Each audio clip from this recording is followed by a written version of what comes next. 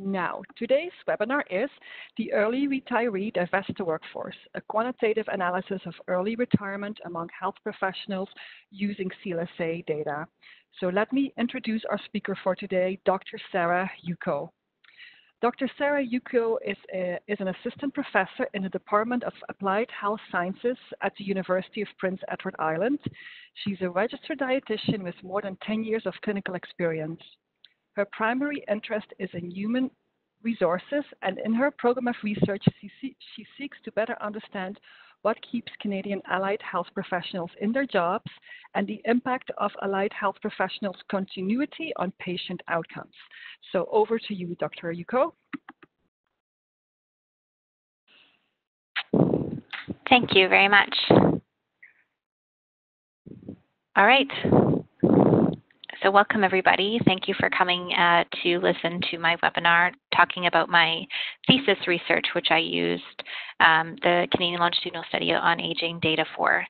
And as already mentioned, I was looking at how the early retiree can divest the workforce and quantitatively exploring early retirement and involuntary retirement a bit among health professionals. So the members of my committee for my thesis were Dr. Trish Ray at the Alberta School of Business at the University of Alberta, and Dr. Carol Estabrooks and Dr. Rita Cummings, both at the University of Alberta in the Faculty of Nursing. I did complete my PhD there in the Faculty of Nursing despite being a registered dietitian. I do have no disclosures for non-financial or financial interests in the subject matter of this research, and neither do any of my committee members.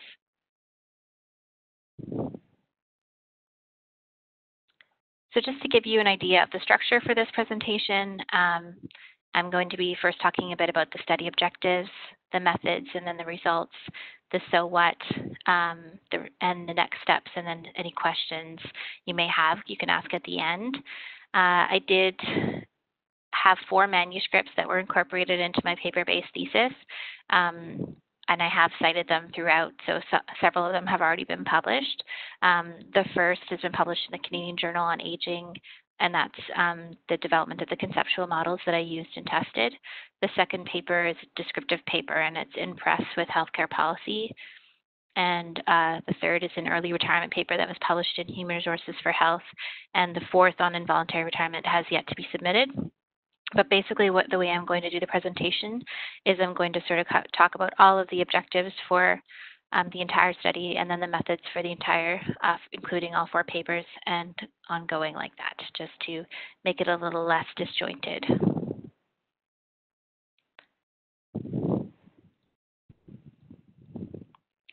So my question when I started my study was sort of why do health professionals, specifically registered nurses and allied health professionals, retire early? A report from the Global Health Workforce Alliance and World Health Organization had estimated a deficit of 12.9 million skilled health professionals by 2035, which would be a 79% increase to the current deficit at the time the report was written. So it seemed as though prolonged labor force participation among health professionals was becoming increasingly necessary. And nurses specifically are known as really a staple of the healthcare system, and without them, other healthcare professionals really struggle to deliver any health services. And for the first time in 20 years, in 2014, the supply of registered nurses in Canada had declined. Allied health professionals, which I defined in my study as baccalaureate degree prepared as a minimum health professionals, including speech-language pathologists, pharmacists, dietitians, physiotherapists, occupational therapists, and clinical social workers. They all provide really key services across the healthcare continuum, and they're of particular value in the prevention, treatment, and management of chronic diseases. Comparatively, both RNs and allied health professionals require a baccalaureate level of education at a minimum, and both groups are female-dominated and can be found in diverse healthcare settings. Their professional services are often provided in shared workspaces, and neither are likely to be the most responsible practitioner, as this is the typical purview of the physician. The differences between the two groups are most apparent when we consider the content and scheduling of their work, with nursing tasks frequently being more physical and more demanding on the body than those of allied health professionals. and nurses being more likely to work rotating, elongated shifts on evening, nights, and weekends. So for definitions for this, all of my study, early retirement was defined as retirement before the age of 65, and retirement was considered involuntarily if the individual who had retired considered their retirement to have been involuntary, as this was how it was measured in the Canadian Longitudinal Study on Aging. And there was no real literature indication of how frequently involuntary retirement occurred among registered nurses and allied health professionals. So going to the objectives, I started by developing and validating conceptual models of early and involuntary retirement among registered nurses and allied health professionals. And then using the CLSA data after that, I was able to identify and compare factors that were reported to influence retirement decisions among registered nurses and allied health professionals.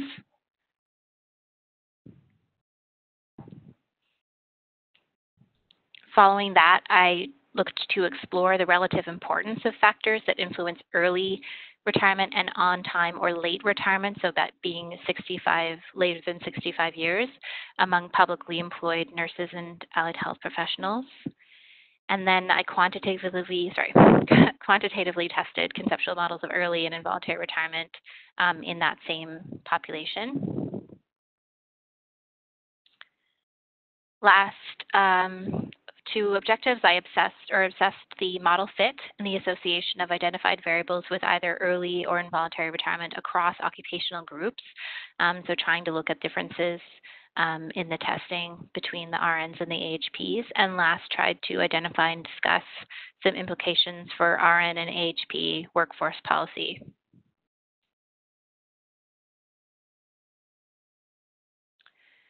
So I started off with a theory to guide my methods.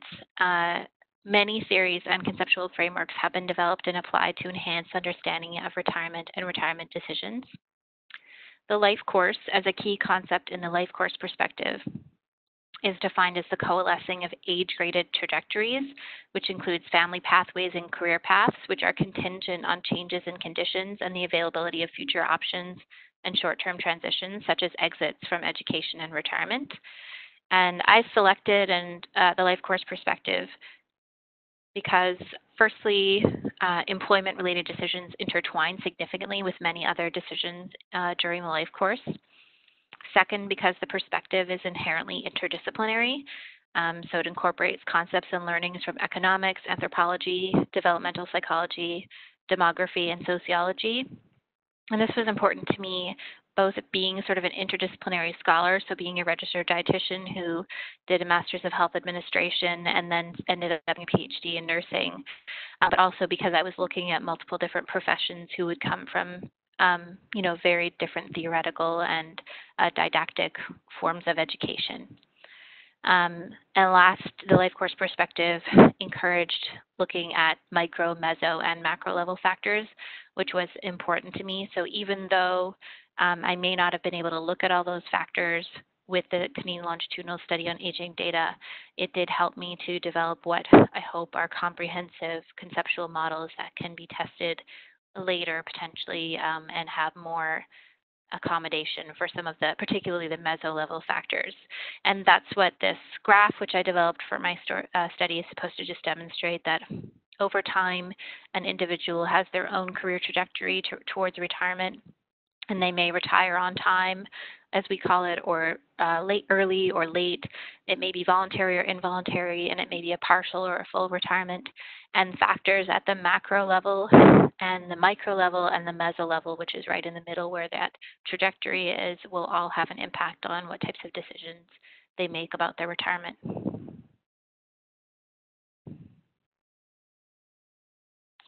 So I won't talk too much about the Canadian Longitudinal Study on Aging, as many of you are probably very familiar with it, but it was developed to provide an infrastructure for state-of-the-art interdisciplinary population-based research.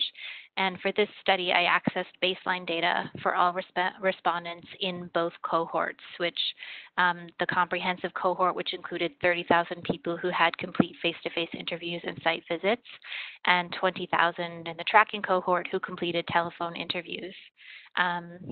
And the questions, as you probably know, there was many questions on the survey related to demographics, health status, health behaviors, physical ability, psychological mental health, socioeconomic status, and participation in the workforce.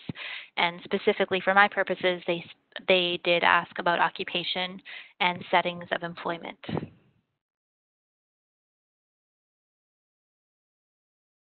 So as far as my steps go, I began with a literature review, and I conducted this search in multiple electronic databases.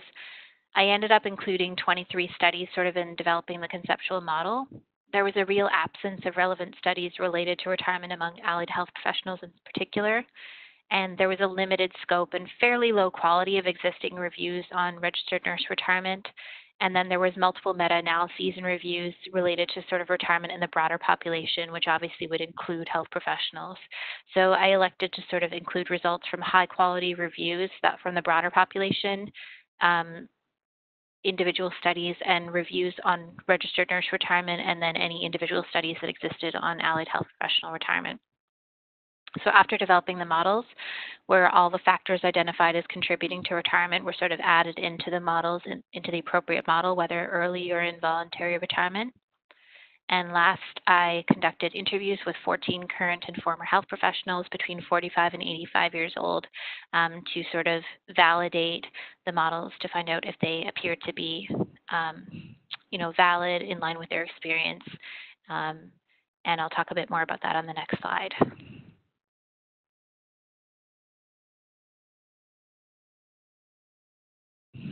So the goal, these were the demographics of people who participated in my qualitative interviews. So as you can see, I tried to get a range from across the Canadian Longitudinal Study on Aging age range from 45 to 85. And I tried to have one registered nurse represented in each category, and then the allied health professionals divided across the categories fairly equally. And 50% of them were already retired and the other were not, which means that they were able to give me they were in that age range, but still able to give me their perceptions of what would impact on their decision making. I was able to get different provinces or representation from different provinces and from many of the allied health professionals, which actually made me quite satisfied too, especially people like radiation therapists, where there aren't as many of them. It was nice, and speech language pathologists, to get representation in my interviews. So ideally, I was trying to achieve sort of a face validity of my conceptual models, and I tried to recruit them based on the principles of maximum variation sampling. So prior to the interview, I sent them the conceptual models, so both the early and involuntary retirement conceptual models, which we'll see later. And I conducted the interviews either over telephone or Skype, and one took place in person. And they were asked explicitly if the model appeared clear, logical, and relevant to the retirement of registered nurses and allied health professionals. Additionally, I asked them if they had any changes they would suggest to improve the model. I analyzed the registered nurse and allied health professional responses separately to sort of see if there was any comparison across the professional groups in terms of differences. And then I applied those results to refine the models. And if I thought that factors were added or adjusted in the model if more than 2 people who had participated in the qualitative interviews identified it as an issue.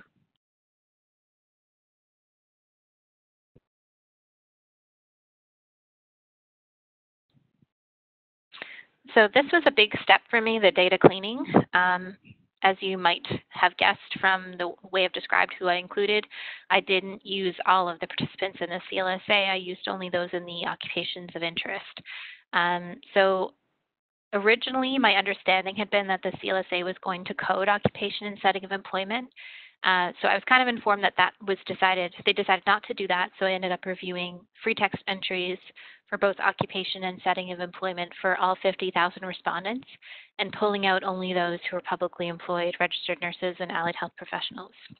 So this was complicated by the fact that a lot of nurses reported themselves as simply a nurse, and this could have meant registered nurse, licensed practical nurse, or healthcare aide. So for those who didn't specifically identify themselves as registered nurses, I filtered out those who had less than a baccalaureate level degree. So as a result, I'm sure that there may have been some diploma-paired registered nurses who had identified themselves only as a nurse, and I might have missed them even though they were registered. It's also possible that some licensed practical nurses or healthcare aides had undergraduate degrees in other fields and weren't actually registered nurses. As far as setting goes, this was also free text. And so I was looking mainly at publicly employed, or that was my intention.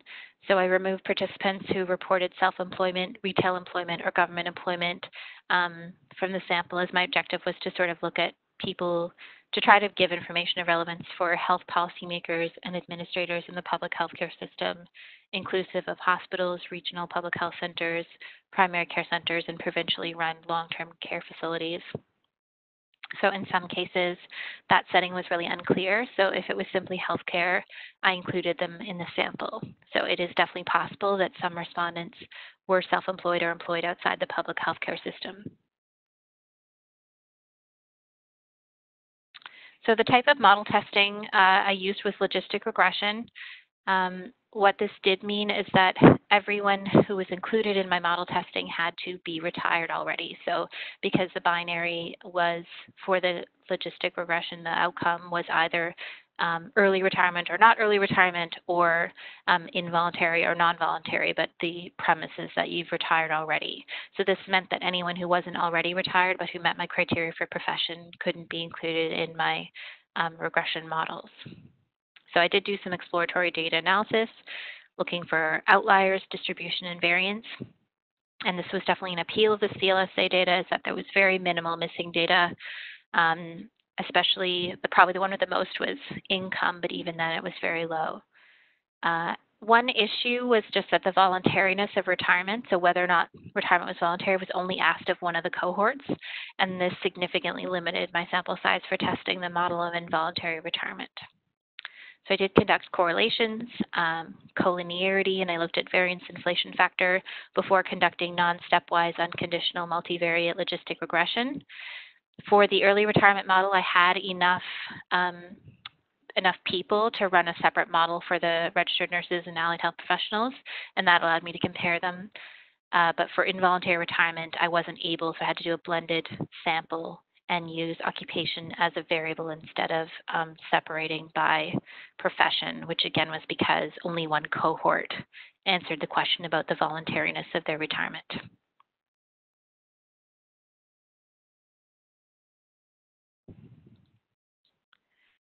So this descriptive, in my descriptive paper, I basically showed, because I was able to use the full sample for this paper of people who hadn't yet retired and people who had retired in each of the professions, I was able to look at age of retirement, the mean and the standard deviation for, and then the planned retirement age and the mean and standard deviation for that for registered nurses, pharmacists, social workers, dietitians, occupational therapists, physiotherapists, SLPs, and other allied health professionals, which included audiologists, radiation therapists, and child life specialists.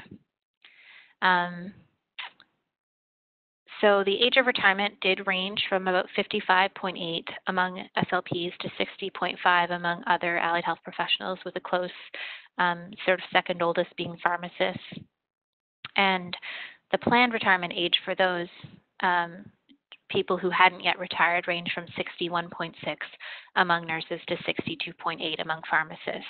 And what I think is most important to me to take away from this is that all of these are pretty well below the age of 65. So even the planned retirement ages were all below the age of 65. And the average age of retirement for nurses in particular is 58.1 and was statistically significantly different than allied health professionals' average age of retirement as a group.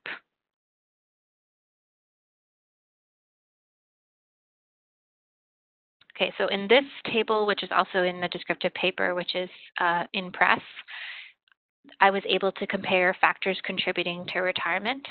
So not all people, so basically people who hadn't yet retired weren't necessarily asked which factors they thought might contribute to their retirement in all the cohorts, but I was able to see sort of which factors of the factors contributing to retirement were more significant for early retirees versus on-time or late, and which were more significant for RNs versus AHPs. So just as I don't know if it's a reminder, but the question people were asked were just sort of like, did financial possibility, was this a contributor to your decision to retire, yes or no? So it was sort of a binary, and people could choose more than one of these as factors contributing to their retirement. So the only significant difference there was between early retiring RNs and allied health professionals was that RNs were less likely to report a desire to pursue hobbies as contributing to their retirement decision, whether it was early or on time or late, which I found really interesting, and I still haven't really found a reason to say why that may be. And then as far as differences between early and on-time or late retirees, regardless of profession, early retirees were more likely to indicate that financial possibility, requirement for caregiving, and organizational restructuring had contributed to their retirement decision, whereas on-time or late retirees were more likely to indicate that a desire to stop working contributed to their decision to retire.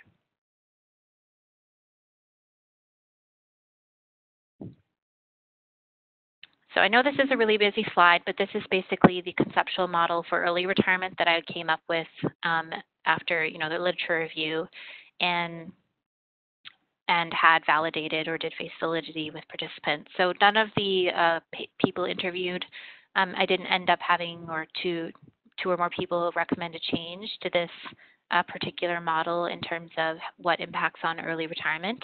Both registered nurses and allied health professionals felt that the model was clear, logical, and relevant.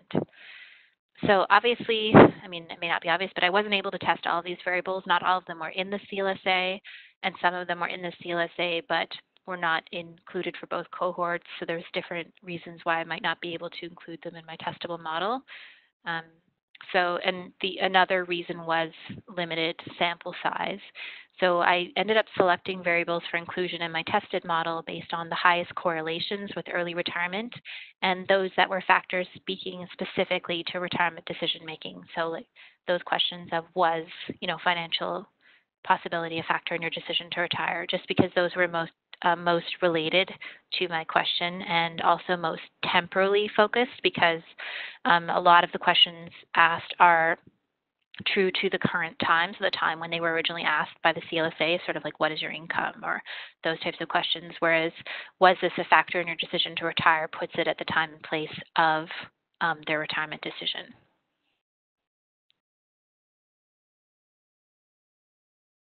Okay, so what you see here is the results of my logistic regression.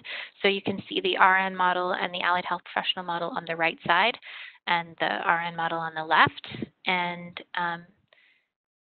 basically for RNs, there was several significant odds ratios with financial possibility as a factor contributing to retirement. Basically, there was a 2.49 greater odds of having retired early if somebody indicated that was one of the factors. Organizational restructuring was associated with a 3.94 greater odds of having retired early, and a 7.60 greater odds of having retired early was related to caregiving responsibilities. And then on the other side, for a decreased odds of retiring early, being tired of work was associated with an odds ratio of 0.49. So basically, people who identified as being tired of work were half as likely to have retired before the age of 65. Organizational restructuring was also predictive of early retirement among allied health professionals, and they had a slightly higher odds ratio than nurses with 5.59. And that was basically the only factor that was significantly predictive of early retirement in both groups.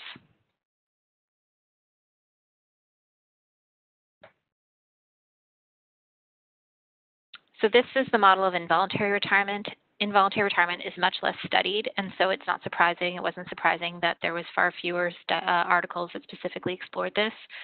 And the candidates or people who reviewed it for me thought that it was a clear, logical, and relevant model. We did end up modifying it, or I did end up modifying it because more than one person indicated that they thought caregiving responsibilities may be necessary or should be included in the model as contributing to involuntary retirement in this group. So as I said, the sample size was a great issue here, and if you're familiar with logistic regression, you'll know that cases is how you determine the number of, the power of your model or how much power you need. So because in involuntary retirement, so the issue being not only that one cohort didn't answer this question, but also that involuntary retirement is actually fairly rare in this population. It meant I had very few cases, so I was only able to test a very limited number of variables in my model. So I tested only self-rated general health, chronic diseases, which is basically a continuous number of chronic diseases, caregiving as a factor for retirement, and occupation were included in the model. So here's the model results. This is the paper. The manuscript is still in preparation.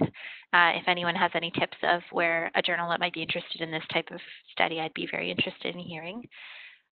So as you can see, only 8% of variance in involuntary retirement was explained by the model. So this may be partially, obviously, that I didn't get to test all the different variables that I had indicated, but it may also be that a lot is not understood about involuntary retirement as of yet. The only thing that was significantly predictive in this population of involuntary retirement was self-reported health. So in this case, it's sort of counterintuitive, but a one-digit increase in self-reported health is actually associated with a poorer sense of health. So basically, someone with a very poor health rating, which was self-reported, would have had or did have 6.3 greater odds of involuntary retirement than someone with a very good health rating. Allied health professionals, as compared to registered nurses, had a far lower odds of involuntary retirement with an odds ratio of 0.24. But this should be interpreted with caution just because there was such a small number of allied health professional respondents that reported involuntary retirement. The majority of the people in this sample were registered nurses.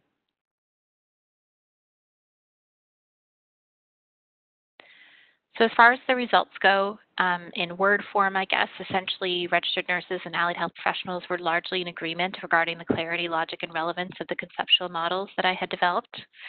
The average age of RN retirement of 58.1 years is significantly lower than that of allied health professionals from a statistical perspective. Financial possibility and desire to stop working are among the most frequently reported factors contributing to early and on-time or late retirement among registered nurses and allied health professionals.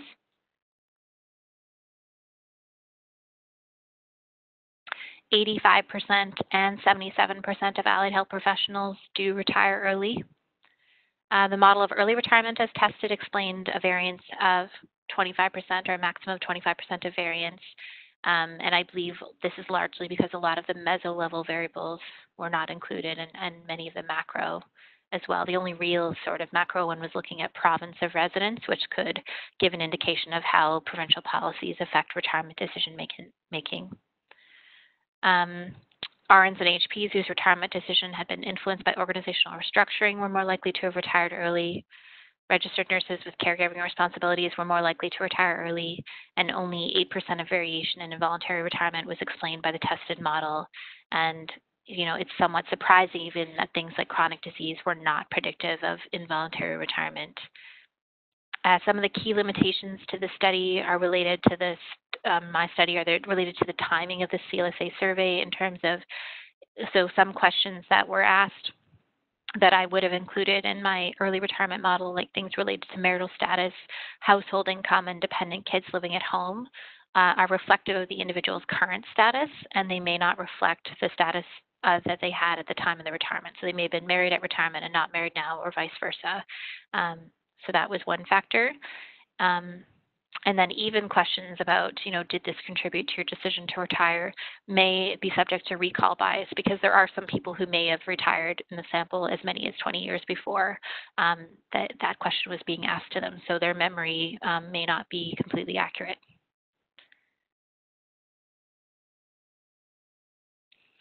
So in conclusion, registered nurses and allied health professionals do consider many factors when they're contemplating early retirement.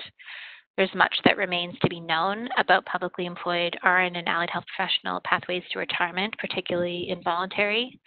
and the conceptual models have only been partially tested, so further quantitative testing is definitely needed.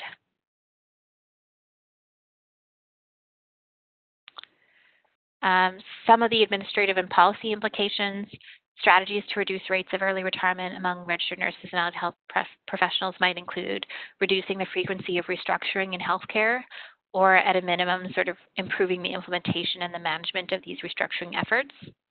A potentially legislated expansion of paid leave policies to people providing informal care, and subsidization of caregiving support for would-be caregivers who wish to remain in the workforce. As far as involuntary retirement goes, work-based interventions, there are some that have been proven to improve self-rated health, and self-rated health was the only factor predictive of involuntary retirement. So, maybe some of these interventions could improve self-rated health, which reduces the risk of involuntary retirement in this population. And I do want to add, just to make it, because I haven't explicitly stated this, to make it clear, is that I don't think necessarily that the goal would be to even have everybody work till 65 or to increase the average to 65, but just based on the volume of professionals, particularly registered nurses, if we were able to even to increase the retirement age by 6 months on average, the mean retirement age, this could have a significant impact on work, supply and demand in the country of Canada, and help us to maybe stave off some shortages or predicted shortages in these populations or these professional populations.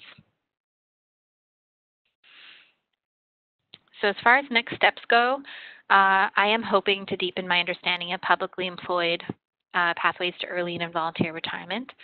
I am hoping to get some funding to get a larger sample of allied health professionals, because I would like to make comparisons across allied health professions. I believe that there could be very significant differences in the way, for instance, that a pharmacist approaches retirement than an occupational therapist. And this is knowing that it's one reason why I think there may not have been as many significant results in relation to allied health professionals in that model, where RNs had a few, and that might be just because there's some of that difference within the group across professions. Additionally, I'm interested in the question of involuntary retirement as a concept, because there's been some papers talking about this too, and involuntary retirement is sometimes measured differently in different studies, where certain reasons are attributed as being considered involuntary, such as having to retire for poor health. And I feel that some people in the study, it may be, if I didn't hand in my resignation letter, then for some people that would mean they didn't consider it involuntary. Or if they, essentially if they did, hand in the resignation letter. So for instance, if you had to give up your job to take care of an elderly caregiver and you submitted your resignation, there may be some people who consider that an involuntary retirement and others who don't, because they were still the ones who initiated it. And lastly, which I just found out today and I'm very excited about it, I am going to have the opportunity to do comparative analysis using the Irish longitudinal database on aging, to be able to see how this compares with them. I'm sure small sample size is going to be an issue there as well, especially with allied health professionals, but I'm really looking forward to that and seeing how if there's a difference across countries.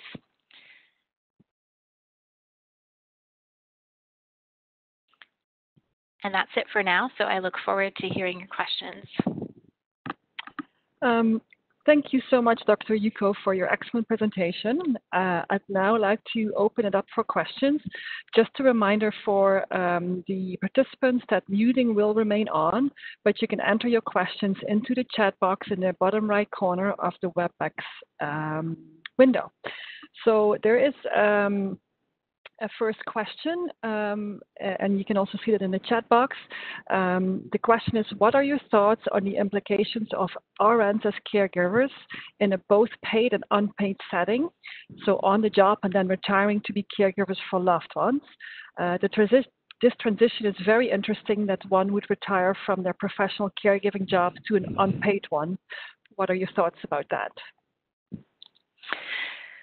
I mean, it's a big question. I think that it's because I didn't do qualitative interviews around sort of the experiences of people who've retired and how they they go from, their job to maybe a job afterwards in terms of taking care of loved ones. I did certainly, I can't really speak to it broadly, but I definitely did look at the literature to see sort of what the patterns are, and certainly it's a very gendered thing, and we are a very female-dominated professions, allied health professionals and registered nurses. And in general, women are far more likely to give up work or to reduce their hours of work to take care of loved ones, where men actually, at least in general, are more likely, as the evidence indicates, to work more or work longer in order to pay for caregivers. So it's sort of an interesting, I think, partly tied up with the roles that women are expected to play, especially women in caring professions. Okay, great. I guess I had another question that came to my mind is that the sample size that you used would cover all the different provinces in Canada, and with the healthcare system being provincially determined, did you see, or was your sample size large enough to look at differences between people working in different provinces on their factors, for example, influencing early retirement? So the sample size, unfortunately, wasn't large enough to look at differences in factors, but in early sort of descriptive analysis, it was definitely clear that rates and also the age of retirement was significantly different across provinces, with, I believe, Newfoundland had the lowest age of retirement in many of the professions, and I think the province of Saskatchewan, I feel like, might have had the highest age of retirement. So certainly there were differences cross-provincially in terms of age of retirement. Yeah, and I'm sure that also with provincial elections or governments turning over in different times and perhaps implementing new changes to the system, it will make it very challenging to look at it with a small sample size. The other question that somebody had was to, you looked mostly at public employees. Have you had a chance to kind of think about how it would be different from private employees or health professionals that work in private settings, such as private long-term care homes, for example, and what differences you would expect to see? Yeah, so the evidence that I looked at anyway indicates that people working privately do work longer. And that's typically more connected to sort of private practice. So pharmacists in particular, one of the reasons I suspect that they were the highest in terms of average age of retirement and expected age of retirement is because I probably had some privately employed pharmacists in there, and they do tend to work longer because they are often owners of a business, and there's not always a pension. I think one of the biggest things is definitely pension. So if you are self-employed, you don't necessarily have a pension, and so that decision might be different depending on how much money you've saved. The other reason I think it might be different in self-employment is it's a lot easier to make adjustments to your work hours and the type of work that you do when you're the one deciding on your own employment. So if you want to do this type of work or you don't. And I think that that's one of the flexibilities, one thing that makes working later in life more tolerable, I guess. So that would be my suspicion. As far as people working in private sector long-term care facilities, those sometimes would be unionized. So I'm not sure what the difference would be in those particular situations. I think to me it has more to do with sort of unionization versus non-unionization. Okay, great. You also mentioned that you are looking at the Irish, or TILDA, the Irish Longitudinal Study on Aging, and there's lots of other cohorts available. Is there any reason why you chose to look at TILDA, the Irish Longitudinal Study on Aging? Because the Health and Retirement Study, I'm sure, has lots of information as well in the US about retiring and health professionals. Yes, yeah, the main reason is because there's a Confederation of Ireland and Canada University Foundation, I believe it's called, and they had awards basically that were available to do studies that looked at particularly connections and I guess and similarities between the Maritimes and Ireland. And so I applied for that just because I work at a university in the Maritimes. Okay. And so it was more convenient.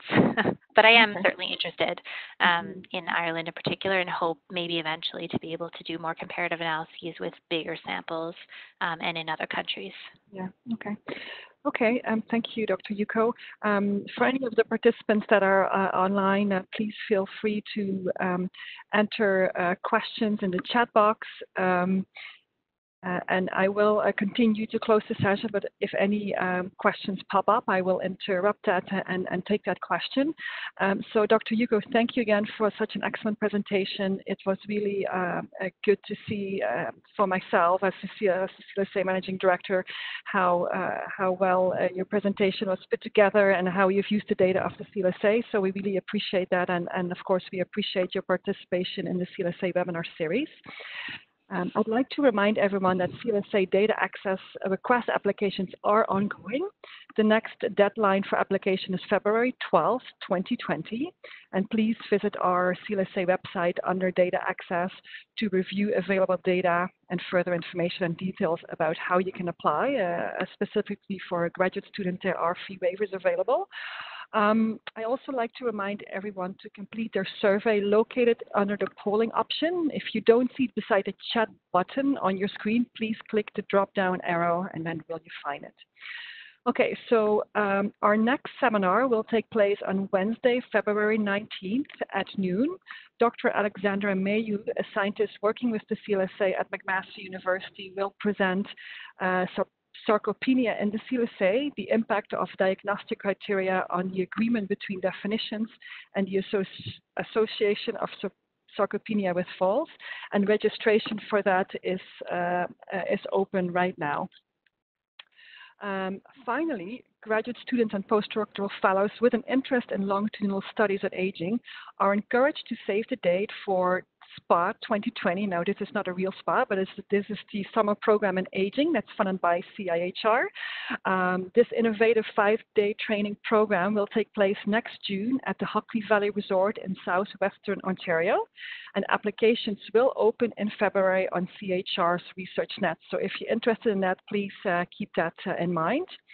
And remember, the CLSA promotes this webinar series using the hashtag CLSA webinar, and we also invite you to follow us on Twitter, and the handle is @CLSA_ELCV.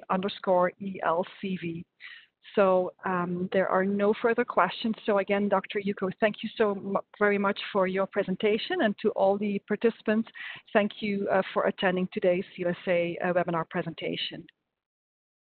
Thank you.